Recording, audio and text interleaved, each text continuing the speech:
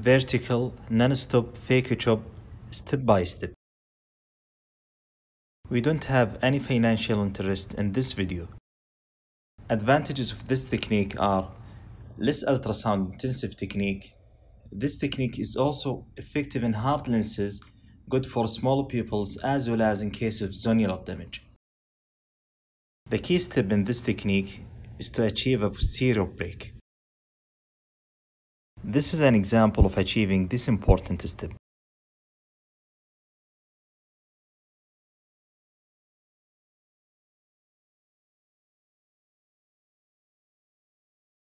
Let's review it step by step. The first concept is angle of attack. We need a high angle of attack to impale the lens. The second concept is vacuum seal. The vacuum seal is how we hold the nucleus. To achieve a posterior break, first, you need to impale the nucleus.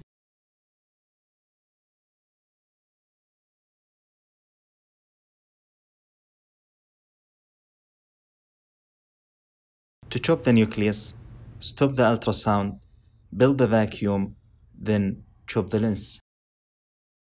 A horizontal movement between the two instruments is needed to complete a posterior break.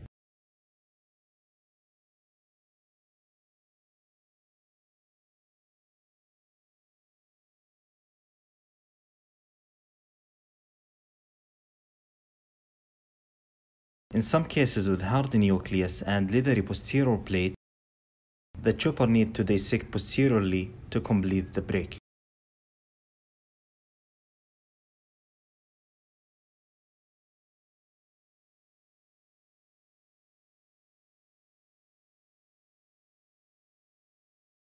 Let's watch some examples. These are straightforward cataracts.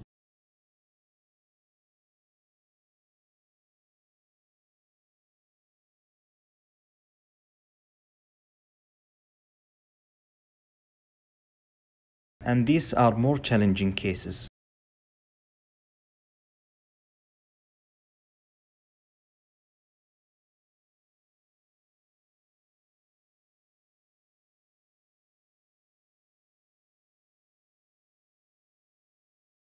After achieving a posterior break, how do you continue the procedure?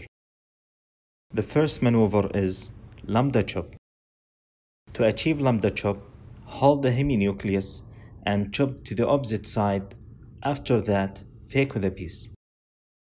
This technique is excellent for soft to medium nucleus.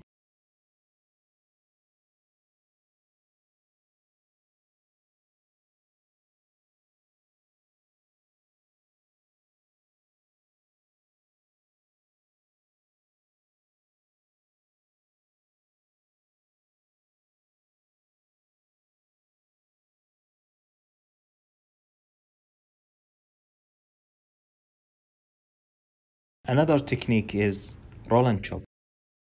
In this technique, chop one piece, then rotate the nucleus, chop another one until the whole nucleus is pierced.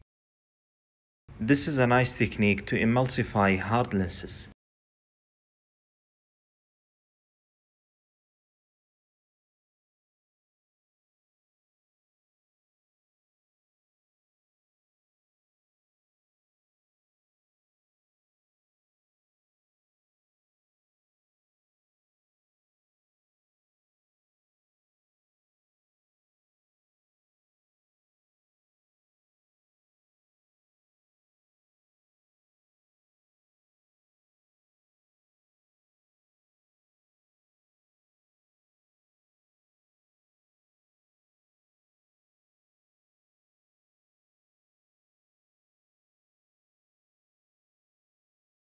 The last technique is peripheral chop. To achieve a peripheral chop, first take the heminucleus out from the capsular bag, then chop from the periphery to the center.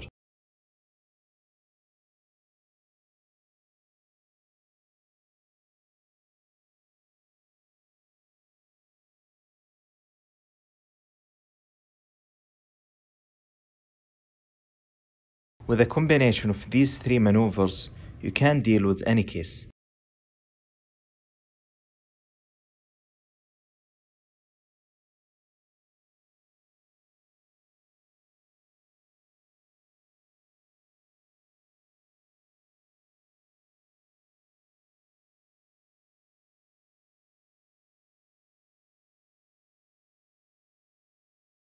The most critical step in vertical chop is to achieve a posterior break.